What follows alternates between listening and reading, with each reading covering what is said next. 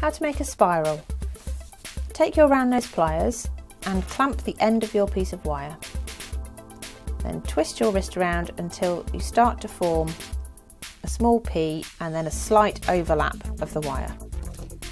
Now take hold of your nylon jaw pliers and clamp the spiral that you started, and then gradually feed the wire through.